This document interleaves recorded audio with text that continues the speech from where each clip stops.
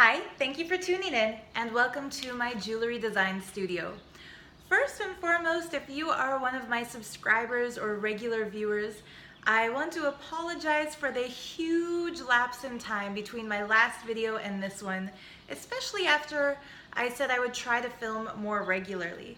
I'm just going to be real and tell you it is a little bit harder to film all the time now that I'm really out here on my own, rebuilding my life and rebuilding my business. Because while I used to be singularly focused on social media output, like how many videos I did in a day or how many posts I did on Instagram, my main focus now is just getting rooted back into this reality once again. And while that takes time and it's a process for everyone, I don't want to neglect you, and I want to thank you because really you, my viewers, are what helped me establish myself in the career of my dreams, which is being self-employed through making jewelry.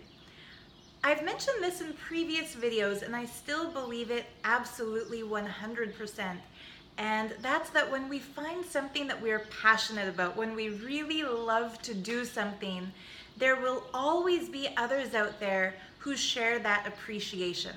If someone has a beautiful singing voice and they love making songs, there will always be an audience ready to listen to them. If someone excels at creative writing and just has oodles of stories coming out of their minds, there will be people ready to buy and read their books. Whether what you love to do has to do with fitness or exploration or making recipes, making delicious food, or whether like me, you're into jewelry and art and drawing, whatever it might be, there will always be somebody, who's interested, who wants to see what you're doing next. And it's just like everybody says whenever someone wins an award, they'll always say that they wouldn't have gotten to where they are if it weren't for the people who appreciate what they do, for their fans. And likewise, every single time I check my Etsy store, whenever I get a sale, whenever I upload a new item, I just feel this heartfelt gratitude for you, for all of my YouTube viewers, because really it's through YouTube that that business was born. Now, I'd like to go back in time for a moment and tell you a little bit about how I actually started my Etsy shop, because I think that might be a little inspirational for anyone else who wants to start their own store, but maybe feels that there's like a roadblock or that there's something just preventing the sales from happening. And that is to say, when I started my Etsy shop, it wasn't a jewelry store. It was actually a store where I sold hand-painted scarves, like this one that I'm holding right now. So this vegan fabric scarf, I made sure never to use silk, only artificial silk, because I believe strongly in animal rights, and the lives of silkworms are no less valuable than the lives of any other breathing sentient being. So I used these artificial fabrics, painted them up like here with this gold fabric paint, and listed them for sale as vegan hand-painted fashion accessories. I was so excited. I invested tons of my savings into buying those fabrics, into high-end fabric paints, into brushes. I turned one of the bedrooms in my mom's basement into a makeshift art studio, covered the floor with plastic, and just got busy until I had made about 25, maybe 30 scarves. And then I took pictures of all of them, uploaded them into Etsy, started my account, and waited for the sales to happen, and waited and waited and waited and waited. And after maybe like 2 or 3 weeks, not a single scarf had sold.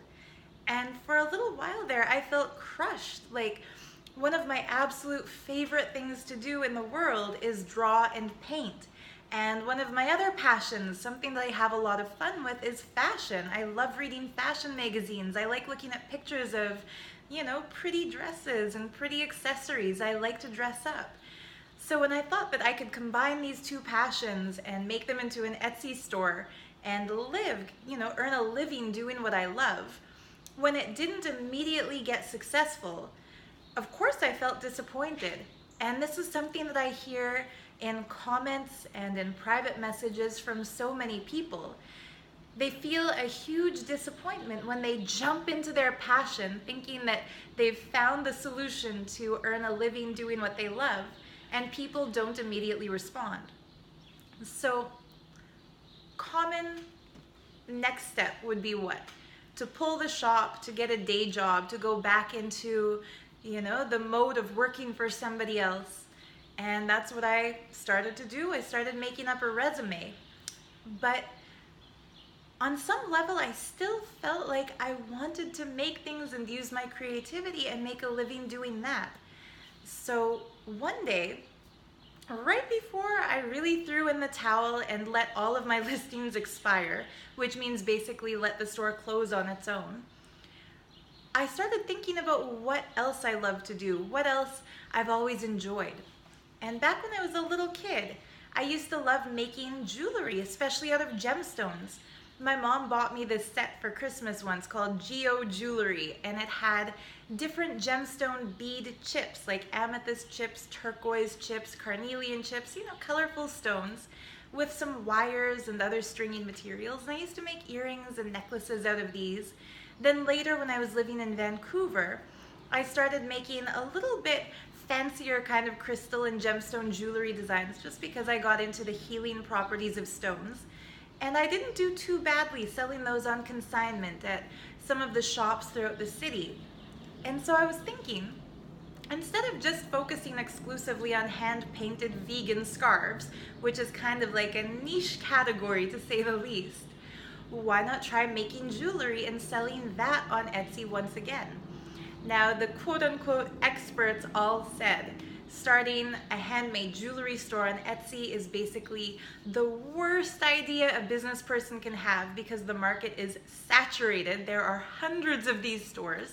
But even still, I felt such an excitement about my jewels that I went into it anyway. I didn't make the same mistake I had made with the scarves of putting in a huge cash investment once again. Instead, what I did was I dug through all my old boxes of stuff and found the remaining beads that I had left over from the last time I had been making jewelry. And I put together about 10 bracelets, a couple designs for guys, a couple of designs for kids, a few designs for ladies, and I made sure that each piece was something I would personally wear, something that I found beautiful, using stones that felt positive in their energy. I went into my backyard. I took very, very bad pictures of all of these bracelets, and I loaded them up onto the Etsy site.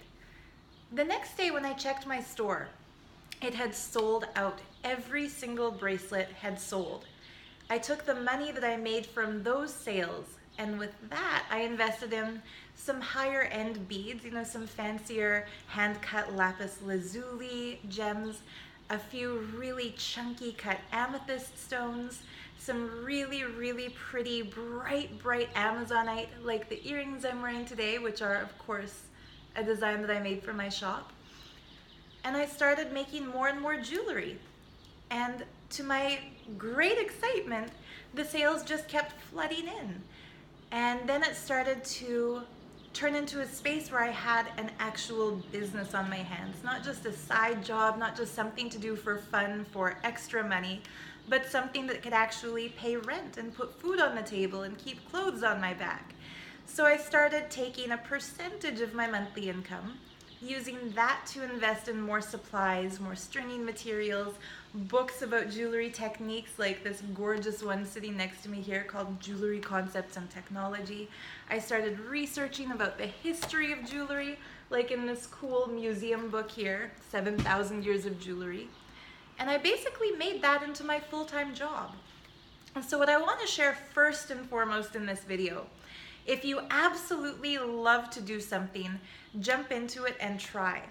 But if it doesn't immediately succeed, find another way to do it. Find another creative outlet. Keep going. Don't ever give up. Because when you have the will to achieve success, you definitely can achieve it, as long as you just keep going and don't feel crushed if success isn't instant. With that said, I want to share some of the collection that I have now in my Etsy shop. I've put almost all the inventory into this jewelry box right here. And I'm excited about these pieces because I've kept to the principle with which I started making these jewels, and that is to only sell pieces that I would personally wear.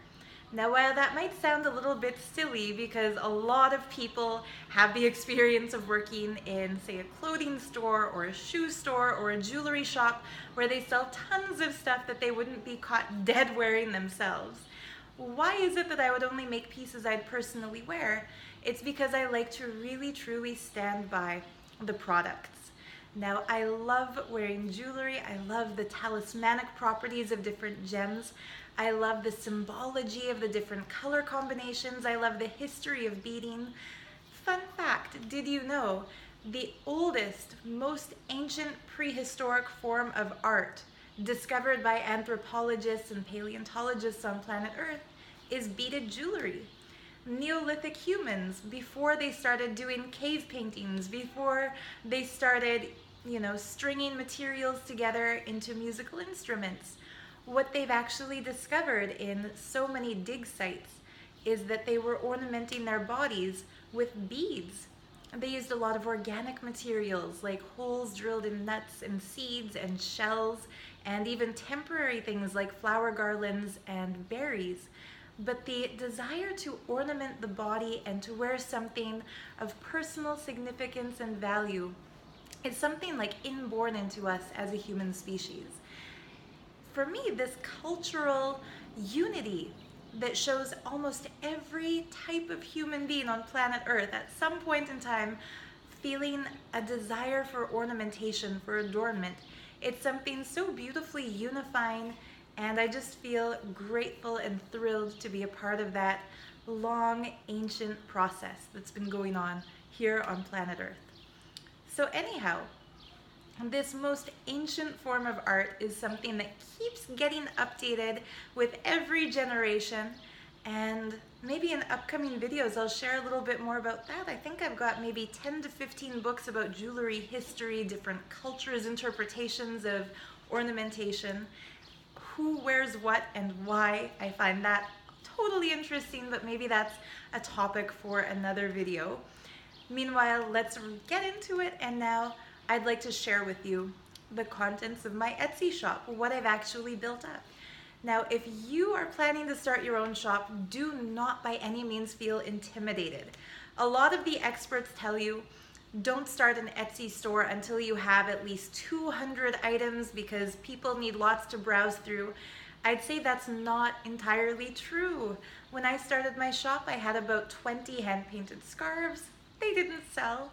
When I took the jump from scarves into jewelry, I had only a handful of bracelets, despite the fact that it was less quantity than they say you need for your inventory. It did well anyway. As it built up and built up and built up, it started doing better and better and better. But remember, everyone has to start somewhere. So even if you have just 5 things that you've made that you're proud of, that you want to put out there into the world, I'd say go for it. So let me just pick the camera up and take you over to the top of this jewelry box and show you the first bit of my collection here. So let's see if I can focus this properly. We've got a bunch of beaded rings. I make these rings almost the same way that I would make bracelets. I use the finest, by fine I mean like thinnest, tiniest beads that I can find to make the body of these rings. And I also use a kind of string that's tested with 40 pounds of weight resistance. What that basically means is no matter how heavy these beads are or how hard you yank on the ring when you're putting it on or taking it off, the string's not going to break. So this one is made with orange carnelian, citrine, and a stone called chrysoprase, which is a really cool Chinese stone, similar in properties to jade, but in a very, very pale, kind of a light green color. I've also put in this top of the jewelry box some earrings that I've put Herkimer quartz with copper onto. Herkimer quartz is known as a stone with a very strong energetic property because it's double terminated, meaning the crystal is pointy at both ends, not just one. The energy that it radiates goes in multiple directions. So putting those on hoop earrings, it's not just a statement to look pretty, it also disperses that energy in multiple directions.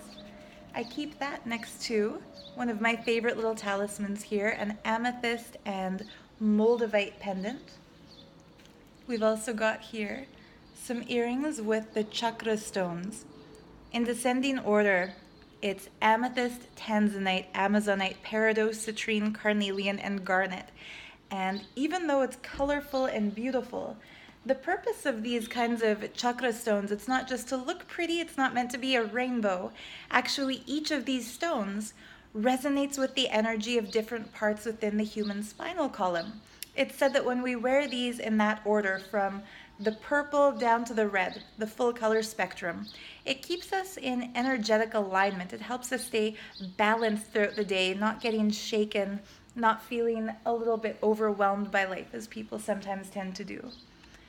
I've also got in here some bangle bracelets that have been totally covered with gems, and some of my favorite bracelets that have clasps instead of just being stretchy. So here we've got the chakra gems with moonstone. We've got moonstone and sunstone, representing balance between day and night, light and dark, masculine and feminine. This one, sunstone with chrysoprase and tanzanite, some very high-end gems. Chakra gems, but with lots and lots of beads instead of just one of each color. And some of the statement earrings. One of my favorites are these ones here. They are prehnite, with kind of orbiting hoops. And what I like about this style is that it fits with the hoop trend while still letting you adorn yourself using sacred gemstones. I also made a pair of earrings using hoops and amethyst, ametrine, and citrine, which are all forms of quartz that really energetically keep us in creative balance and spiritual balance.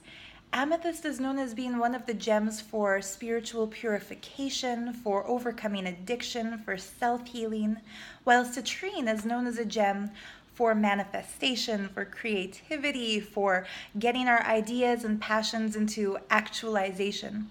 When we wear both of them together, it gives us kind of the best of both worlds. And ametrine, it's just such a cool stone because it's a single gem that has both amethyst and citrine in one. Anyhow, that's the top layer of this jewelry box. Has almost all the different pairs of earrings. Here's a cool aquamarine pair. Here's a nice pair with some colorful fluorite. Here's a nice pair with citrine and lapis lazuli and amazonite.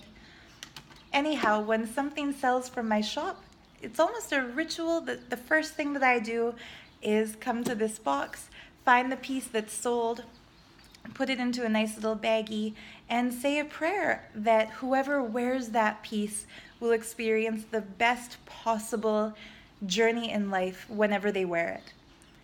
In the next drawer, I've put all the pendants. And this is kind of a fun drawer because these are like the gemstone talismans. We have everything from chunky, faceted green fluorite, which is a stone great for students. It's known to help with study, with memorization, with information, with retention, with cognitive processing, and it's a stone that's been known by crystal healers to balance left and right brain. So if you need to be creative and also analytical, it's a really cool gem to keep in your collection. In the same little part of the drawer, I've put one of my all-time favorites. This one is a piece of fancy labradorite. I'm not sure if you can see the labradorescence in this lighting, but it is such a gorgeous stone because when the light hits it from different angles, it radiates a really cool, what they call labradorescence or chatoyance, which means that the stone actually diffuses light, changing color. So it goes everywhere from blue to green to purple to a bright golden yellow. And in the same drawer, I've got rose quartz, a stone of love. This one, Tektite with Sunstone and Moonstone. Tektite is a really cool gem, kind of like Moldavite, and it's formed by the impact of a meteorite when it strikes the surface of the earth. I made a whole video just about that stone. Celestite, which is said to help its wearer communicate with angels and get in touch with that divine realm. This one here, blue kyanite, a stone for strengthening the third eye and communication through nonverbal means. Anyhow, all the pendants, whoops, there they go. Surprisingly tricky to try to balance the camera and these drawers at the same time, so bear with me, guys. In the next drawer, I've put the stretchy bracelets. So here we've got things like pink lepidolite with rose quartz with all different stones like peridot, amethyst, chrysocolla, lapis lazuli. Whenever we wear rose quartz, it's known to strengthen the heart chakra and bring us into a space of heightened compassion and love for others. I recommend that stone as a gift for anyone who's really looking to deepen their love life. And I'm not just talking about romance, but also the love between parents and children, the love between friends, the love between family members. It's such a sweet energy stone. Really, everyone should have some. I made a stacking set of bracelets with clear quartz and the chakra stones. And it's a neat set because they can be worn individually or broken up and worn one at a time. And I've also combined some of my favorite high-end stones, like this one here, neon blue apatite, which is just such a juicy shade of blue with chrysoprase and faceted amethyst, as well as some really sweet little stacking bracelets, like this one here, that's made using gold-plated brass beads with Herkimer quartz diamonds. It's delicate, it's fragile looking, but it's stronger than it looks. Some people have asked me how to keep the gold-plated brass looking shiny, because sometimes when that gold plating wears off, it looks dull and a little bit dingy. One of my favorite tricks for that, keeping gold-plated brass shiny, is to paint it with a layer of animal-friendly, cruelty-free clear nail polish, because that clear nail polish seals it in. So if you live in a humid climate or a really hot place where the gold-plated brass doesn't stay as shiny and golden as it does here, once you've put that clear nail polish on, it seals it in so it stays nice and bright. Another cool thing about that is that if you have a metal allergy, a lot of people say they can't wear costume jewelry because they're allergic to those fake metals. That coating gives it a barrier between the metal and your skin so you won't have the allergic reaction. I don't recommend it for earring posts because once it kind of chips or flakes away, you might still experience some sensitivity, but for bracelets, necklaces, pendants, and rings, it's a really good solution. Anyhow, the next drawer down is where I keep the chunky beaded bracelets, like this one here that matches the necklace I'm wearing today, which is amethyst, ametrine, and citrine. I love that necklace so much. I made one for the shop, one for myself. And chunky beads like these ones here, black obsidian that I've paired with pink lepidolite. This one here, moss agate, a great stone for connecting with nature and opening the heart. Some bigger rose quartz pieces, another chakra piece just because I love those beautiful chakra colors.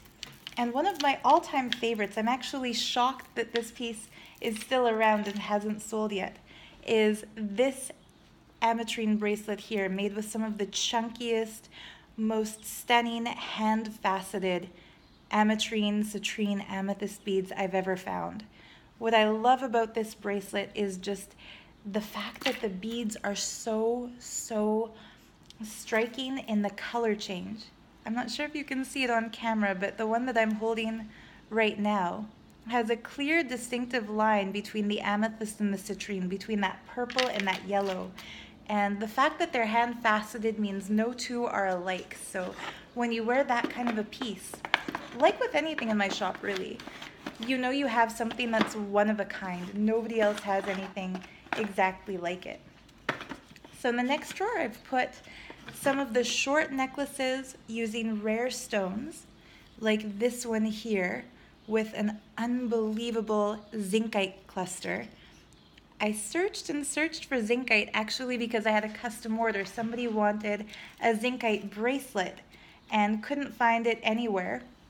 When I searched, I saw she was right. I also couldn't find zincite jewelry anywhere.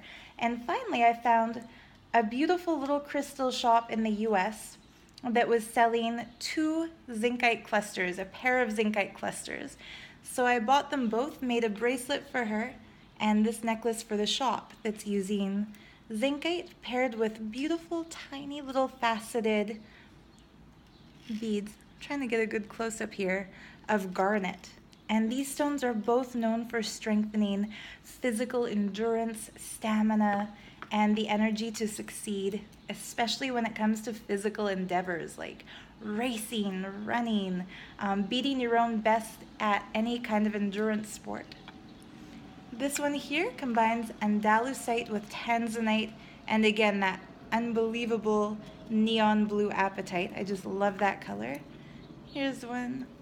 I mean, if I stopped and showed every single piece and described every single piece, this video would last hours. I just kind of want to give you a sneak peek at the inventory. But anyhow, this one here with one of my all-time favorite hand-cut lapis lazuli beads using a naturally included quartz that has kind of blue and green spots. It looks even more beautiful in person because each of these spots is something that you can just stare at and see different things in. Just like when you look at a piece of abstract art, everyone will see something different in it. The same way when we look at naturally formed crystals and stone markings, everyone will see something different in it. Here's one of my favorite necklaces. It is blue lace agate, a stone for strengthening the voice, strengthening our ability to speak clearly, communication skills, paired with citrine. Again, that beautiful gem for the will. This one here is a necklace that can also be worn as a wrap bracelet using purple fluorite, the palest, lightest ametrine, clear quartz, and Herkimer crystals. And this one I made with silver-plated brass instead of gold-plated brass, just for another style. Some people prefer the look of silver. And actually, if there's anything in the shop that you'd like to wear, but you're more into silver than gold, you can always send me a custom request and I'll make something just for you. I can make it like any of your favorite items, but use silver instead of gold. Anyhow, a nice long necklace with chrysoprase. Here, my absolute favorite necklace of all time. Like I said, I loved it so much, I made one for myself too, using amethyst beads, ametrine, and also citrine. And I've blended this in a way that the amethyst is kind of gradiated from darkest in the center to lighter to the yellow citrine and then back again. And that way when the light catches it, it gives kind of that rainbow of purple and yellow effect. So there we have it. That's the inventory for all my women's gemstone jewelry. And just so the guys don't feel left out, I want to show you, I keep all the men's jewelry in a separate trunk. Let me just lift it up here on top of the other jewelry box. And as of now, these are the men's bracelet styles. So this collection is going to grow and grow because I keep getting messages from men asking for more jewelry options for them. It's really a cool trend that's taking off. Guys are starting to wear more and more bracelets. And I feel like guys should have the same options girls have when it comes to gemstones and jewelry and talismans. So I'm designing the line in a way that gives a little bit more color than men's jewelry usually gives, using stones like rainbow fluorite and iolite, the blue stone known as the stone of the mystic. This one here, chrysocolla, the stone of sacred sound, perfect for a musician, paired with clear quartz and tektite. Stones like this one here with serpentine, that's great for personal energy, connecting with nature. A lot of the pieces use obsidian and lava rock because those are stones that have become really popular in menswear. They're also stones known for their grounding ability and for creating something like psychic protection, the same reason somebody would wear the evil eye charm or the hand of Fatima. This kind of psychic protection basically means it's a piece that someone wears in order to feel protected from maybe the jealousy of others or the negative intentions of others. So whether you wear it for those talismanic properties or because you just love the way the stones look, I think it's always cool to invest in natural stone jewelry because it's something that has been valued by human beings from time immemorial, and will always be something that we love to pass down to future generations, something that's a conversation piece. And yeah, like I said at the beginning of the video, I just feel so grateful and excited to be able to be a part of this ongoing tradition of ornamentation and jewelry design. And like I said, if you are thinking of starting your own shop, all the best in that. My prayers for you to succeed. And if you have any questions, if you'd like some tips, or if there's anything else you'd like to know, say for example, like the design process or shipping process, maybe I'll do a series of videos on how I run my Etsy store, because I think, like I said, it's a cool thing that a lot of people can do. And anyhow, that's about it. Thank you for tuning in. Maybe the last thing I'll show you in this video is, you might have been wondering about the art behind me all this time. This painting here I've already shown in one video, but what I'm displaying above it, is one of my latest black and white drawings that I'm filling in with watercolor. So if you've seen me mention that I'll be working on a new coloring book in one of my recent videos, that is still on the go. That's still a process in the works. You can see right there, I've got a printer, scanner, copier with piles and piles of abstract drawings below it. So let's see. It's good to always stay creative, and I would love to hear about some of your creative projects and what you guys do for fun and what you guys do for money and what you're thinking of doing if you're thinking of starting your own shop. Anyhow, thank you so much for tuning in. And at the end of all this, if you'd like to visit my shop, I'll put the link in the video description below. And if you mention this video, I will send you 2 free gifts. They will be a total surprise, just as a thank you so much for watching and for your support. Thanks so much for tuning in. We'll see you in the next video. Bye.